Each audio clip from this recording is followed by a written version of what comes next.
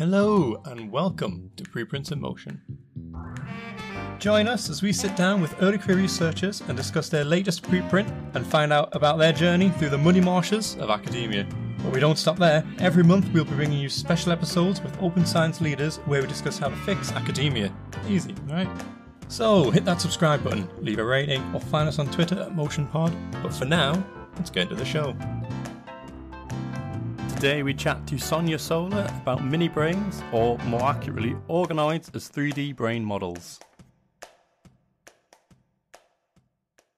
I have never worked with organoids or anything even like it. Primarily do a lot of microscopy stuff, so we can chat a lot about that part. Nice, yeah. But yeah, organoids, we used to have lab meetings with a lab who worked with organoids, and they always had really cool images that I was always very jealous of. Yes, the pictures we get are pretty, that's for sure. They're definitely really, really pretty. Like some of the ones that we see in our lab as well are like, it just looks so nice where you see all the different cell types going throughout. Interacting and why don't mine look like that? Why don't my cells look as pretty? Yeah, it's funny because sometimes it really doesn't mean anything. It's just a characterization or a routine step that we do, but the image is pretty, yes. Yeah.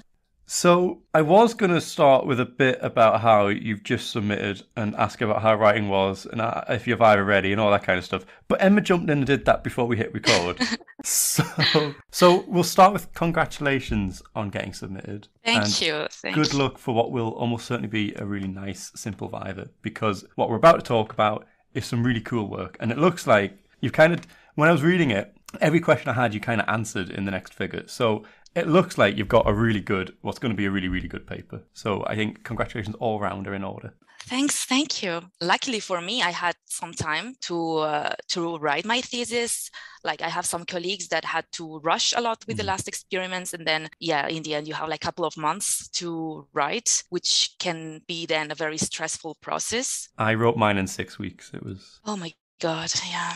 That's what I'm talking about. You wrote your thesis in 6 weeks? Yeah. Oh my God. I took like 3 months. Yeah, me too.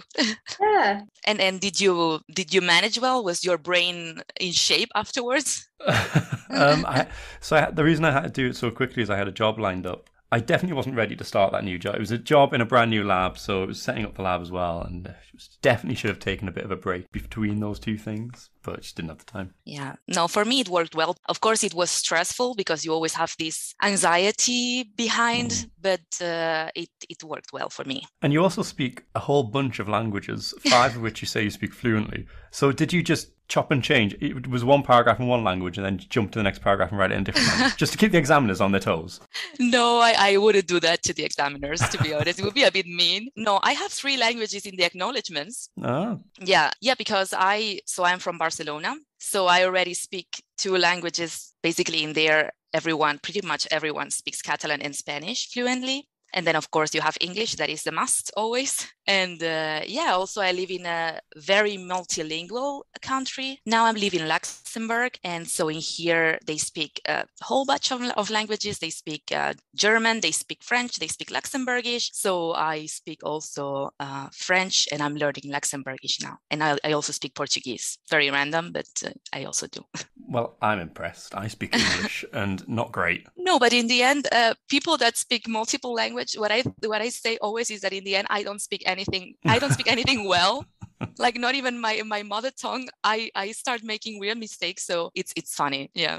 So I guess a good sensible starting point would be for you to give us a little overview of what it is we're going to be talking about today. Yes. So this preprint that you can find now in bioRxiv that I am very happy about is basically a very big part of my PhD. And in my PhD, basically, I worked on trying to increase the complexity of midbrain organoid systems. So basically, I guess you're familiar with organoid models. Well, you, Johnny, said that not so much, but basically, I work in a research center that is pretty much focused on Parkinson's disease, and everyone uses their stem cell models to study Parkinson's, mostly genetic forms of Parkinson's disease. And in the group where I'm working, we work with midbrain specific organoids from healthy individuals or Parkinson's disease patients, so iPSC derived. And basically, these midbrain organoids, we can consider them like as mini brains from these patients or healthy people, specifically the midbrain part, which is the most affected part by Parkinson's disease. So my PhD thesis, and especially the work that I carried out for this manuscript, was about incorporating microglia in the system, because these midbrain organoids, so their starting cell population is a neural stem cell population that is already kind of pre-patterned to have a midbrain identity. So it's basically ectodermal. And microglia is mesoderm derived, so it doesn't raise in the system innately. There are some very interesting papers, especially I remember one from Ormel, where they use iPSC-derived cerebral organoids, and they show that microglia in there innately develop within the system, which is pretty cool, because then you don't have to go through all the incorporating process. But in our case, because it's what is called a guided differentiation, so we want a really specific region of the brain, this is not possible. So we have to start by already a pre-patterned cellular population. And therefore we have this issue that microglia don't innately differentiate within the system. So the entire story of this preprint is that the incorporation of microglia and what happens once these midbrain organoids have microglia in there, what are the differences, especially from a gene expression point of view. So for the benefit of folk like me, could you explain what an organoid is? And you've also used the term assembloid in your preprint. Yes. And maybe also just cover briefly what microglia are. I know what they are, but some people might not. Yes. Well, I feel a bit, threatened by an immunologist, because I don't know so much about immunology, but yes. Neither do I, it's okay. Okay, that's nice. So yes, an organoid system is basically a cell culture model that tries to mimic an organ, basically, like talking very simply. So in our case, we use midbrain organoids. Midbrain is a part of the brainstem, that is an area of the brain located more or less in the center, anatomically speaking. So basically what we do is we have iPSCs that are reprogrammed from skin cells, from fibroblasts, from people, patients and healthy individuals.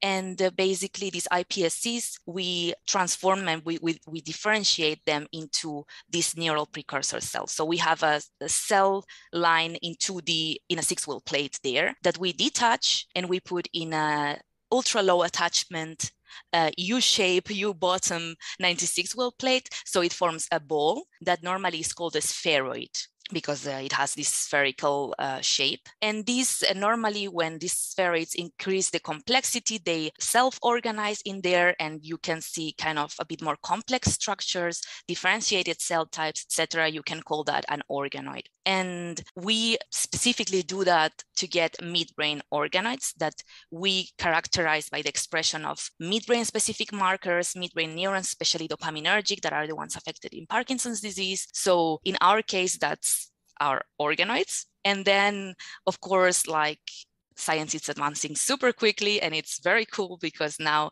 a lot of people are working with what is called assembloids, right? And assembloids normally are a fusion of organoid systems.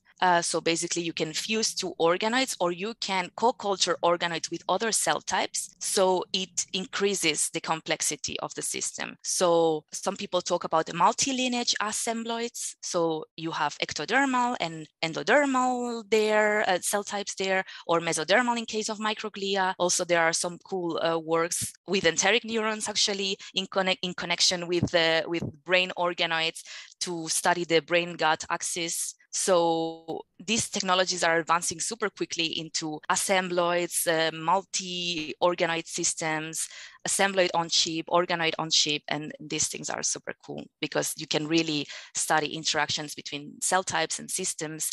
And in the end, you can even have what is called almost a human on chip, right? So you have like multi-organ connected with different cell types. And I think it's super interesting. It's super cool. I mean, the benefit of these systems, of course, is that it gets you much closer to what is really going on than sort of traditional cell culture does, but without needing to use a mouse or a human. It's hard to use humans. It's not allowed to use humans. It's hard to use humans. No. So I guess a logical next step would be to have, these are still things that are ultimately contained in a sort of culture medium and in a dish. So, I mean, the chip aspect is probably answering this question, but have people started to do these things where you've got organoids, but you've got blood flow with them, or you're mimicking blood flow and that kind of thing? Are we getting to that level of complexity?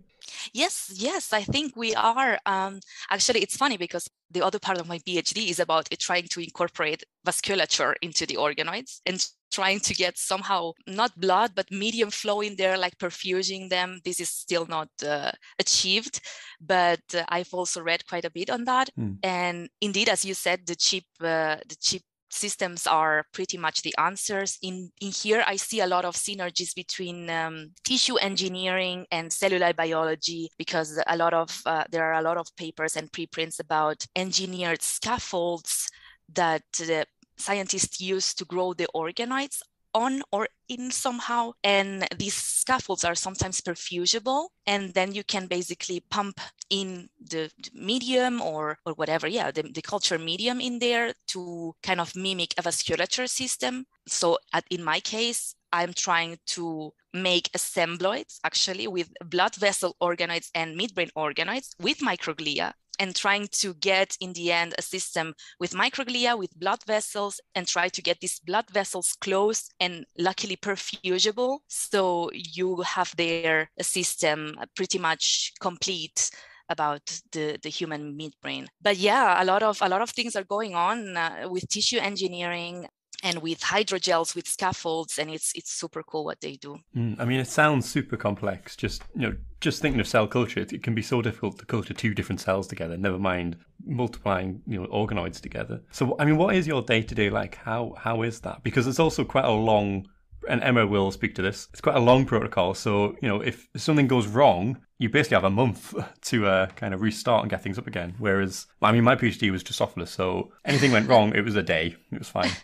Oh, that's so nice. Right. But it's one of those, you've got to really commit to an experiment, and that must be quite a stressful thing to do day to day, I imagine. Yes, it is. It is stressful, and it's also, you have always a lot of pressure, and also because you're doing your PhD or you're a postdoc, you have always pressure on you, and you need to get results, and especially because it's normally a very long protocol. Sometimes you work quick. It has happened to me, and I don't know, you put the wrong supplement on the medium and it's 2 months that go to the bin, and it's frustrating. In our case, if you start with the iPSCs and then you have to derive the what we call the neuroepithelial stem cells, and then generate the organoids, and then co-culture them with the microglia, the entire process can be easily 2.5 months. And because I analyzed my data in a kind of an early time point, because I could go for longer. Actually, it's one of the weaknesses of the preprint. I think that if we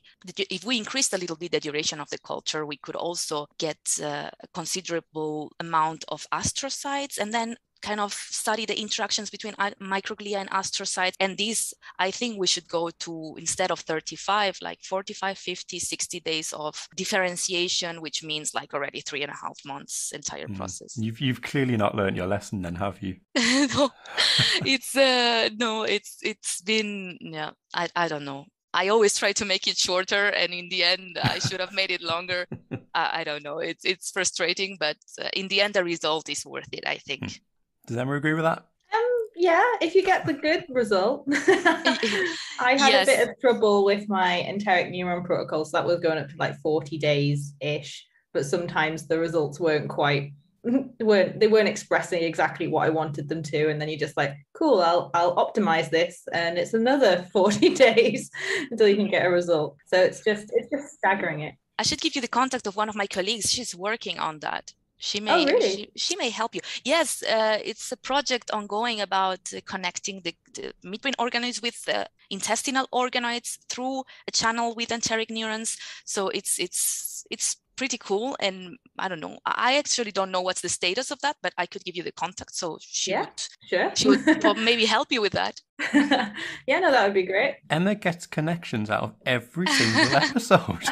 Every single one. I think it's just because my lab has, like, Manos likes to have his finger in a lot of pies. He likes to do a lot of things that are new and like up and coming. So we're like a CRISPR screening lab, but we also do organoids, and we do iPSC differentiations and screens in iPSCs, and then we do things like sequencing and stuff as well, like new that I don't understand. That's awesome. Loads of stuff. He likes to do all the new stuff basically, which is great, but it's a bit stressful sometimes. Yes, when you're the one figuring it out. So when it comes to disease models, you're looking at Parkinson's disease, but it seems to be, just a cursory glance at literature, that a lot of the organoid research, at least in terms of neurodegenerative diseases, is focused more on Parkinson's. Do we have organoids for other neurodegenerative diseases? Why is there such a focus on Parkinson's? Well, the thing is, the research center is pretty much centered on it's focused on Parkinson's disease. So all the groups in there are working on Parkinson's disease, and well, it's important. There are a lot of works going on Alzheimer's disease, which is the first neurodegenerative disease in the world, and then followed by Parkinson's. And I think Alzheimer's disease, you can find much more things, I think, but I haven't seen a lot of organoid systems to study Parkinson's. And I think this can be because dopaminergic neurons can be tricky. So I think what I have read and what I have heard is the easiest type of neuron to differentiate and to handle and to get in an organoid is kind of a cortical neuron. Also to co-culture with microglia, they are happily co-living in the dish, and they are very happy together. Dopaminergic neurons can be tricky to differentiate, and also in the case of co-culture with microglia, it's very tricky. And this, I think, it's one of the highlights of this preprint, and it's the fact that we worked a lot to get a culture medium that allows for the survival of both dopaminergic neurons and microglia, because at the beginning it was really hard, and just the medium optimization is 1 year of work. In the end, I think it's pretty cool that we use the midbrain organoid system for Parkinson's disease, because you can really see what's happening to the dopaminergic neurons. In our group, we are also trying to advance by obtaining assembloids by fusion of midbrain with striatum organoids, and this is because normally the cell bodies in the midbrain from the dopaminergic neurons project their axons to the striatum. So you also get the axons from the dopaminergic neurons in the striatum. So in there you can study what is called the nigrostriatal pathway. So the entire neurodegeneration of dopaminergic neurons in Parkinson's disease could be modeled there. So I think it's super cool that we can get to an advanced model and more accurately modeling what's happening in there, also with astrocytes, oligodendrocytes, microglia now, ideally one day with vasculature, endothelial cells. So yeah, I think it's an advantage that we have this model for Parkinson's. And how do you induce Parkinson's disease in the organoid? Because presumably the organoid starts off as a healthy situation. Not necessarily. So what we are doing is we're going for the easy way and studying genetic Parkinson's disease. Okay. So we use stem cells from patients that have mutations that cause Parkinson's disease or increase the risk to develop Parkinson's disease. We have also engineered lines that are wild type, so healthy lines where a mutation has been introduced, a causative mutation of Parkinson's disease has been introduced, and then we basically study genetic Parkinson's disease. However, in a very small portion, like just a very small subset of our group has studied toxin exposure to try to mimic somehow idiopathic or environmentally caused Parkinson's disease, which is actually kind of the 80% of the cases. But since it's so difficult to control, we mainly focus on the genetic cases, yes. And you're adding microglia to these organoids. Is this the same proportion you would find physiologically, or are you adding more microglia to sort of amplify the effects that they have? Yes, so that's a very good question. I'm adding a crazy number of macrophage precursors into the system. That is true.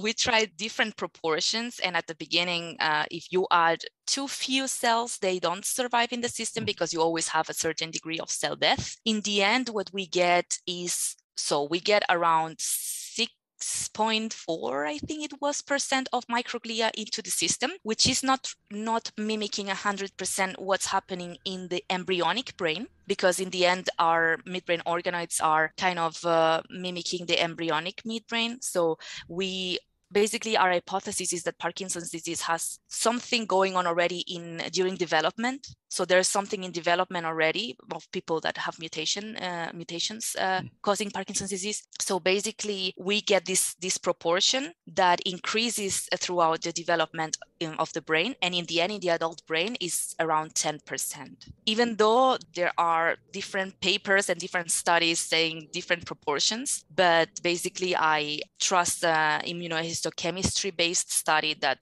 counted around 10%. So it's more kind of mimicking what happens in the adult brain, not so much in the embryonic brain, but this doesn't worry me too much because the proportion can be always adapted. Yeah. So if you want to go for more, you would add more. If you want to go for less, you would add less precursor cells. And what about the microglial phenotype? Because I'm assuming that would change in Parkinson's disease, and that's probably part of what causes Parkinson's disease. So how are you controlling for that in your experiments? Yes, that is actually one of the limitations of our work for now, because iPSC-derived microglia are per se a bit activated, just because I think because of the differentiation process, the derivation and the handling in the lab, in the cell culture, it already makes them a bit stressed. So their phenotype is not completely resting. And you can also see that in the images. If you look for papers that work with iPSC-derived microglia, this own preprint that we're talking about, they don't look, all of them, perfectly ramified and resting and just chilling in the system, even though I only used wild type lines. So probably if I used a mutant line or a PD, a Parkinson's disease line, I haven't done it. So I don't know if I would see such a difference. So now something that we're working on is trying to get them a bit more resting. So we're trying to get the phenotype into a bit more physiological phenotype. And actually, this is something very cool that we are seeing with the vasculature part. Actually, when you have endothelial cells in the system, they look happier. Microglia look more resting. So yes, it's one of the things that should be assessed still. Has anybody looked at microglial subtypes in Parkinson's? Just out of interest. Yes, actually, there are a lot of studies talking about reactive microgliosis in PD. Basically, microglia get a pro-inflammatory status. They release a bunch of cytokine chemokines, and they actually further advance the neurodegeneration. So they release a bunch of stuff that damages the dopaminergic neurons. And actually, I don't know if I even read some work about targeting microglia as a drug target to try to reduce neuroinflammation and therefore trying to reduce neurodegeneration. So this is something, it has been studied, and it is true that we have a neuroinflammation caused, of course, by microglia and astrocytes in PD, and it's a pro-inflammatory phenotype. The immune system everywhere. It's clearly the system we should all be working on. Of course. It is. It's so important. So Emma presented this at Journal Club, and one of the questions they came up with, we can ask the author. So you did a lot of sequencing in this study, but you used nuclei rather than whole cells. So where was that choice? Why did you make that choice? So the sequencing part, I have to say, don't be too harsh on the sequencing part, because it was not me, the one who analyzed. But yes, so basically, of course, we have a lot of mitochondrial genetic material, ribosomal genes, etc., that are sometimes not what we want to see. And we have also done single cell sequencing. Like, I have colleagues, and they have seen like some, interference of mitochondrial information, ribosomal information, that in the end made the data not so clean. It was more difficult to distinguish what was what, to distinguish phenotypes, to distinguish pathways, etc. So in the end, because of previous experiences, we saw that going for nuclear sequencing was much cleaner and allowed us to get much more reliable information of what we are getting in the end. There you go, Emma. You can report back. I can report back to my lab. That wasn't the point of asking that question. I was just generally interested because we do single cell RNA-seq, but we do like whole cell single cell RNA-seq, and I just was wondering why the change and difference. But yeah, it makes sense if you've got previous data that suggests there was a contamination, or it not changed, or like kind of made it harder to interpret the results. Then yes, it's like this. Don't ask me about the specifics, because I'm the same. We've got a bioinformatician. I don't do that. Yes, exactly, same thing.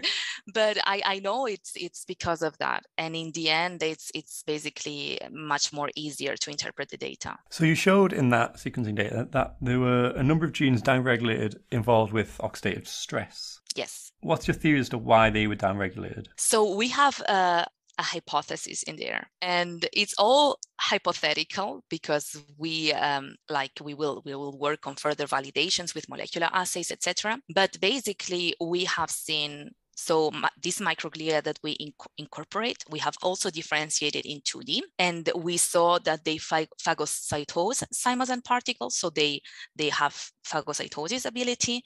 They are functional from that point of view, and we have also seen then that phagocytosis-related genes are expressed in microglia in organoids, so especially in the microglia cluster. So that made us think that microglia in the 3D system are actually functional as well. And then we have also seen that midbrain organoids with microglia, what we call the assembloids, are smaller in size. And also we have an image analysis pipeline to detect pyknotic nuclei, to compare basically the amount of pyknotic nuclei in organoids with microglia and without microglia. And we saw that they are less in the organoids with microglia. At least that's what the pipeline detected. So this, together with the gene expression data that shows downregulation of oxidative stress-related genes, made us think that maybe microglia within assembloids are able to somehow phagocytose some metabolic waste products, maybe even some cellular debris, and some stuff that in the end is causing oxidative stress in the system, and in the end is leading to a more, let's say, a healthier status in organoids when microglia are there than compared to the system without microglia. So we think this is the story that may be happening. Of course, a confirmation should be done, but it's what we speculate.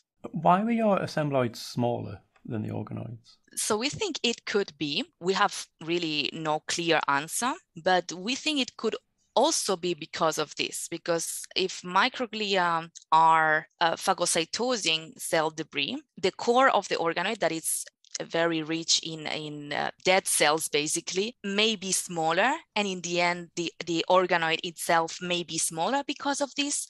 It can also be something else that microglia are doing, because in the end the culture media in both cases is the same. So we are culturing in the same conditions for the same amount of time with the same medium, and the only difference is that one has microglia, the other doesn't. So this is one of our hypotheses. Of course it should be confirmed, but it's the same. It's also matching the fact that this pyknotic nuclei amount is lower, so it could be maybe because of that. We are not sure.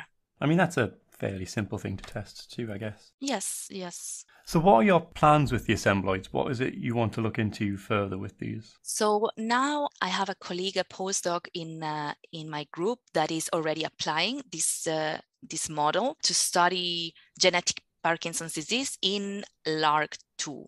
So it's a gene that when it's mutated, it causes Parkinson's disease. And basically he's focusing on neuroinflammation, also seeing if, for instance, organoids, he will look at that in the future. Maybe diseased organoids with healthy microglia have milder phenotype than diseased organoids with diseased microglia, or wild-type organoids with diseased microglia are worse than just wild-type organoids with wild-type microglia. And basically to target what are exactly microglia doing in there, how are they contributing to the disease, and what is happening with neuroinflammation in the system. Can you take microglia from patients and use them in your system directly? You mean non-iPSC derived? Do you think that is possible, obtaining primary microglia from humans? I was just about to say, Johnny, do you know a way that you can do that? Yes, well, no, I don't know. I have seen studies with the primary mouse microglia in co-culture with human neurons or mouse neurons. But to be honest, I don't know how could you get human primary microglia without causing... Could you differentiate macrophages into microglia? Why would you do that if you could just get microglia, the different? Well, I'm thinking of if you take them directly from a diseased patient. You could take the iPSC, you could take the skin cells, make them iPSCs with disease, and then go to microglia. Yeah, but there just might be a difference in those more, I don't want to say more natural, but the sort not of reprogrammed, already differentiated microglia. Yes. Compared to the ones you're differentiating. That's for sure. If you would use primary microglia, it's a complete different picture. They look much more resting. It's much more close to the physiological situation, if you like. That's the limitation of iPSC-derived microglia, yes. I mean, I wasn't volunteering to give my I thought you had like a technique you knew about or something. And I'm like, oh, that's interesting. No, just talking. I would be interested, yes.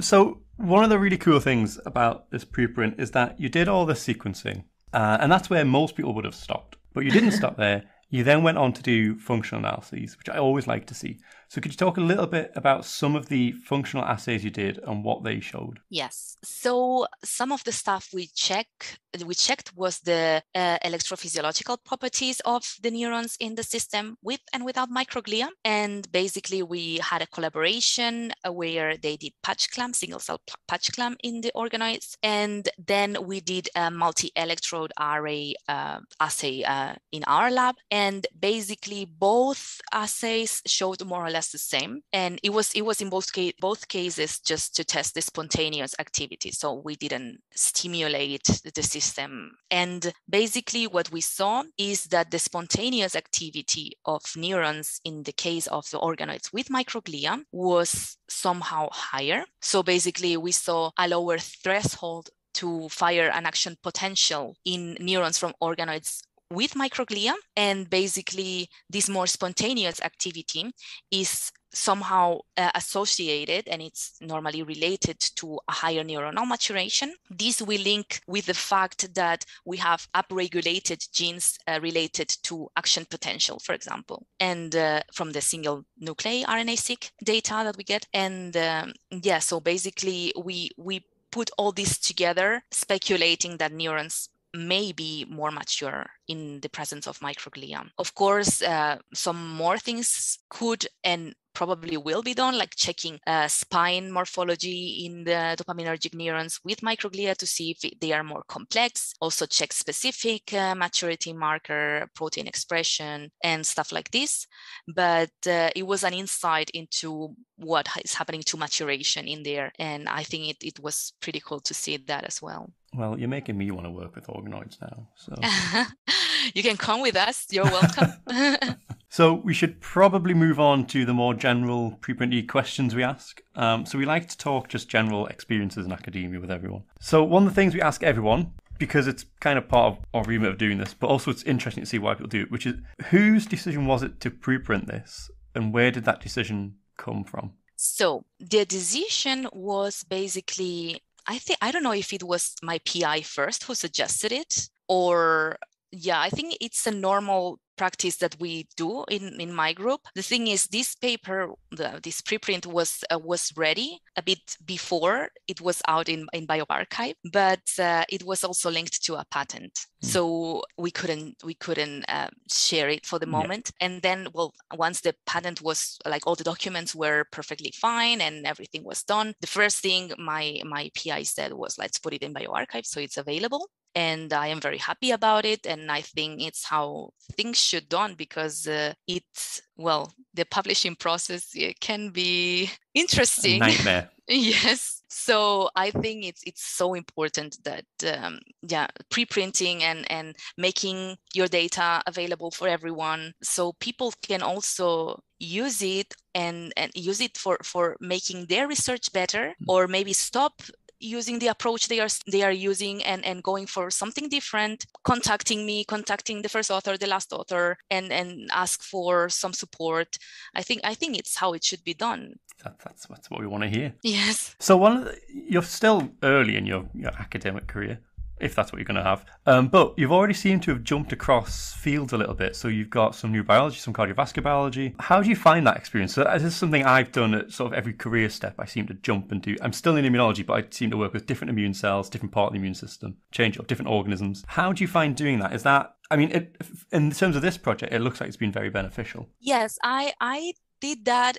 To be honest, I don't know if that's how most of the people think, but I really like research and I like science, and I am a biologist by training, and I like biomedicine in general. So I love the topic of my PhD. I'm amazed by it, and I really like neurobiology, but I also enjoyed working in microbiology as well. I enjoyed working in cardiovascular diseases. So I think this is also, it also enriches so much your academic career, and you can also learn so many different techniques that you can then apply to the other fields somehow. And I think also in your case, if you're working in different fields of immunology, for sure, it can be only beneficial. That's what I keep saying. But yes, for me, it is. And I don't regret at all having jumped like this. And I don't know, even if at some point in my past, they would have offered me an internship in plant physiology, probably I would have also gone for that, because I find all of it so interesting. I have limits.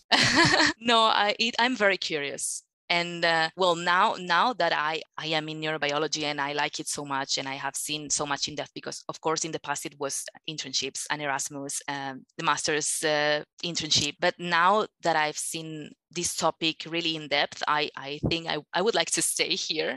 But I don't regret having jumped like this. I am really happy that I did that. Yeah, I think more people should do that. Yeah. So what are your future? You've just handed in, so you obviously immediate plans are Viva, which based on this conversation you're more than prepared for. But what are your longer term plans? Are you planning to stay in academia, or are you going to jump ship at the first opportunity you get, which is the small thing to do, really? Yeah, a lot of people think like that. To be honest, for now, once I defend my thesis, I consider myself very lucky, because I will stay 1 year as a postdoc in the group. So I can continue my experiments. I can finish some stuff that is unfinished. And I'm very happy about it, because we have some interesting things that I want to continue. And luckily we can get maybe another preprint about the other part of my PhD. And so for now, that's what I will do. To be honest, I was so stressed and so busy with the PhD that I have not thought further. So like I have no idea what I will do. Academia is, I think it's very hard. So I don't know if I will forever, like forever is a very big word, right? But in the long term, stay in academia. But I am really open to also exploring new career paths, right? So I like academia and I like research, but I am not close to other ways. I think it's probably the best way to do it. Every day I think about leaving academia or staying in academia.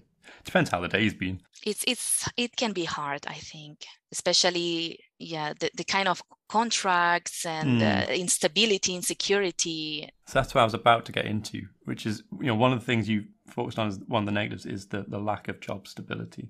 Yes. And I think this comes up quite a lot here. I think we've asked somebody this before, but what would be the ideal system in your mind if you were to design academia? What would you do to change that lack of stability? Big question. Yes, I don't know. On the spot as well. I don't know if I have I could say stuff, but then probably someone that knows about the system and how it's structured and about the big papers and stuff. I know all this, so you speak freely. If it sounds terrible, we'll just edit it out. It's all right. It's a safe space. I don't know. Maybe somehow because it's sometimes easy for it's easier for example, technicians to get permanent positions in a group and work during a long period of time in different projects for that group. So maybe an option would also be like trying to do something like this for postdocs, so instead of being linked to a project that is 2 years, 1 year, 3 years, trying to somehow with HR from whoever you are, trying to say, okay, I am a kind of a permanent postdoc in that group, and now I cannot be fired without getting a compensation somehow, and I will work in different projects, and I will keep being enthusiastic about it. I think it shouldn't be so difficult, right? Like, is it crazy what I'm saying? No, it shouldn't be. I have heard of some professors who, when they negotiate their contracts, they stipulate that they want a postdoc, not on a grant, but as part of their contract. So as long as they are around, they have the money for a postdoc. And so in theory, you've got a permanent postdoc. One of the things that comes up is the idea that you could have sort of roaming postdocs. So a research institute might pay the salaries of a handful of postdocs, and they kind of cover maternity leave, or they'll jump on and cover sick leave and things like that, so that they've got a job all year and they're just jumping around different research groups. Oh. Yeah, I mean, I think having a postdoc career pathway is desperately needed, because it's the one thing that, there's so many people who don't want to be a PI and just love being at the bench and want to be a postdoc forever, but it's so difficult to do that. Yes, it is crazy. And something like this, like a jumping postdoc in a research center, that's also nice if you like the topic of the overall topic of the research center. I just think it's crazy, right? Like being in a 2-year contract. Imagine that, I don't know, just hypothetically, you are 38 and you're a woman and you want to get pregnant and have a baby, and then you have a 2-year contract, and then you have a pregnancy in between, a labor in between, and like it's, of course, it's hard for men, but I imagine also this not situation. Not that hard for us, really, honestly.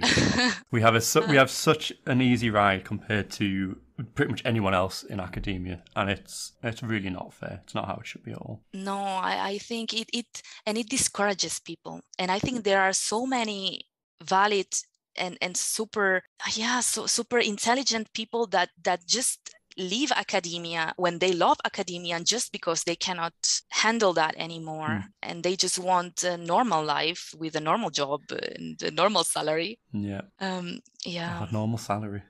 Yes, it'd just be nice not to be like constantly chasing something, like we've got to publish in our PhD after 3 years, we've got to publish from our first postdoc, and if we don't, it's not like in a permanent position somewhere where if you don't hit that deadline, or you're just working normal 9 to 5, you're not going to lose your job and not be able to find another one. I mean, Exactly. If you do really badly, then maybe, but not if you've done your job well and you just so happen to be unlucky and things can't get published in time. It's really difficult. And then add the whole like having kids and stuff on top of that stresses me out quite a bit. Yeah, me too. But to end on a positive and not a negative, because I had to have a think there to figure out how to switch that one background. One of the things you're really excited about in science is the creativity and just where it can go aspect. Yes. So I love painting. I try to be creative. I try to be artistic, and somehow I compare it with what you can do in academic research. So in our case, of course, it's not always the same. It depends on the group. It depends on how you organize, how your PI react. But in my case, I was quite lucky because I could always choose which way to take, which way to go for my experiments. Also, I work in somehow abstract project, like there is a midbrain organoid, just try to optimize it, put microglia in there. How, I don't know, but just try to put it in there. And not only in my case, but there are other projects with different models and also molecular based projects, I guess, that are similar, right? Like just try to get this, how, I don't know, just somehow be creative, right? Which is kind of, there's a bit of irony in there, because we are meticulous, we are scientists, we are logic, but somehow we also have to be a bit creative. I think people forget that. So I've been doing this thing online where school kids ask you questions. I did it all last month. Some of it was really intense. And one thing they ask is like, what subject should we do other than science? And those kind of things. And I always come back to the creative stuff, because things like writing skills are obviously really beneficial, but also just those things that make you think differently, because so much of science is troubleshooting, and troubleshooting is nothing more than thinking differently. It's coming at the same problem as many different ways as you could think of doing, and people do often forget that, I think. Yeah, totally. They imagine us somehow as robots that just go one way and cannot imagine and then have some creativity. And it's something that I actually learned in my PhD, I think, because at the beginning, you're always scared to ask, and what if we did that? What if we went that way? And in the end, I am like, why not getting microglia from a human person? Let's just solve the same stuff, right? No, really, like now I imagine and I ask, and if it doesn't work, it doesn't work. But the possibilities are pretty much endless, I think. And that is exactly where we should end on. The possibilities are endless is a great ending. It is. And it's a positive. Look at that. Look at how that worked out. It's not all bad, of course. It's not all bad. Some of it's bad. But a lot of it. Okay. Well, I enjoyed that, and I learned a lot because I knew basically none of that going into this. So that was really good. Thank you. Yeah, thank you so much. Thanks for having me. It was really very nice. Okay, and that is the show. If you enjoyed listening, then hit that subscribe button for more and leave us a review on whatever platform it is you're listening on. You can reach out to us on Twitter at MotionPod or online at preprintsandmotion.com. Didn't enjoy that?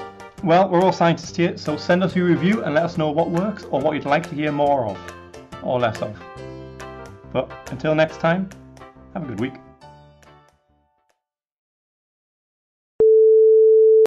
So the way we normally do this is we just jump straight in with the questions, and I will do all the intro stuff separately when John, who's not here, prompts me to do it because he's about to finish the edit off and I still haven't done it. Okay. We're a very, very well-oiled machine over here. We get everything done on time and it's great. It's so much smoother than we up here. But the result is awesome. I have listened to some of your podcasts and it really looks super well structured and I like all of them, the ones that I've listened to. See, that's what we like to hear. We need to get a soundbite of all the guests saying nice things about us as an episode. We can clip that. We can clip that soundbite. That would be good. I'm being totally honest. I really like it. Good. It's so nice to hear. That's what we're here for. Yes.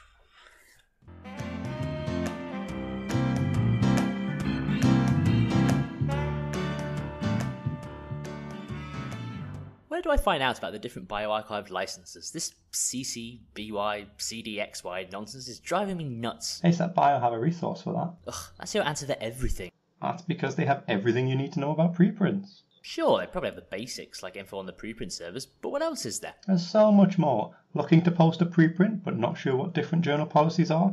They have a collection to help you out with that. There are meetings around preprints and associated services. If you want to know how preprint adoption has changed over time, there's even a page on that. And COVID?